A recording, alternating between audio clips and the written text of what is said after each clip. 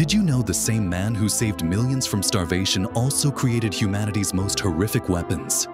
Fritz Haber was celebrated worldwide in 1914 for synthesizing ammonia, creating fertilizer that could feed entire nations.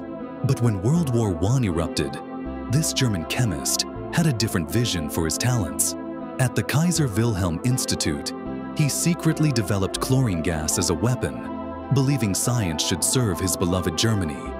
His wife Clara begged him to stop, horrified by what he was creating.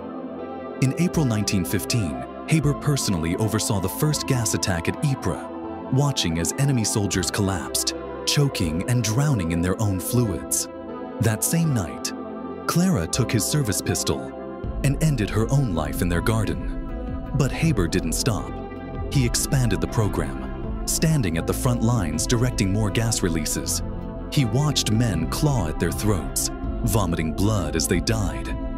The man who fed the world had become the father of chemical warfare. Two sides of genius, forever linked in one tortured soul.